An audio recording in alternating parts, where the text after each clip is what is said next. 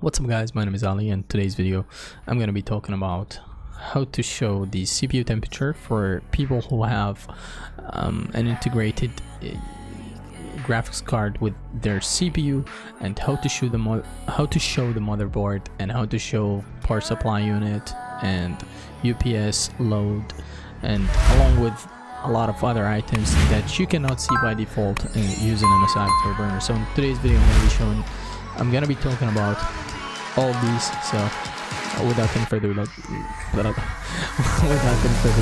just get okay guys. So now I'm on my computer and this is MSI Afterburner. So normally when you want to go to settings and you go to monitoring, and by default, so by default here we have all of these items, and you may be able to see the CPU temperature if you have a dedicated graphics card. But if you have an integrated graphics card, you will not be able to see the CPU temperature.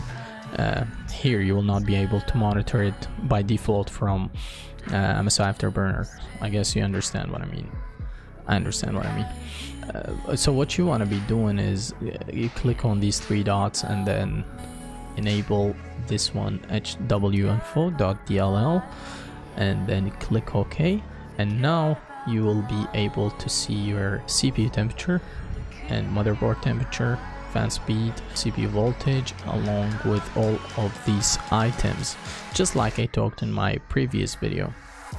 So you will be able to monitor all of these. So the one you want to monitor, for example, I want to monitor this motherboard temperature. Make sure to click on this one shown on screen display, and also CPU temperature, click on shown on screen display until you see this one in OSD, which means in on screen display.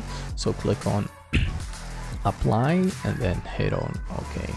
Right, so now you still, when you want to monitor, you will not be able to see the motherboard and CPU temperature and all of these ones that you have just enabled. You want to go about it is you want to download this tool called hwinfo. So click on download and then free download, and then choose the host and choose the server, and that's gonna download it for you. Right, so it's right here. I already downloaded it, but it's just so small file.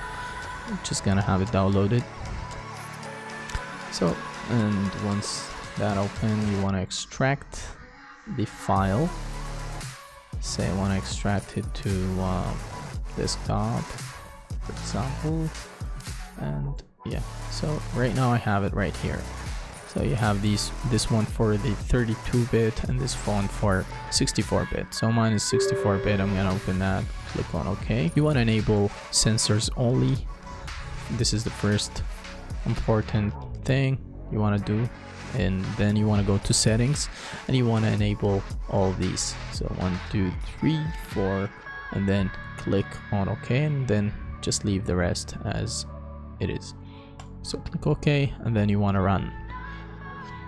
And once you hit on run, it's gonna run in the background right here. So as you can see, it is right here. All right, so now say you want to monitor. So after I did enabled all of these ones like this and this and this, now we will be able to see it. So if you click on combustor and run stress test, right now it's gonna be a little bit laggy, but because I'm recording. So you have motherboard temperature right here, and also you have the CPU temperature right here. Okay guys, and if you want to enable all the other items, just like I said, you can do so using the same tool. All right guys, so this is it. I hope this video was helpful. I know I did talk about it, but I got a lot of comments like having the same problem, so maybe this will be helpful for you guys, and maybe it makes it just clear for you to understand what is the main issue and why you cannot monitor the CPU temperature especially.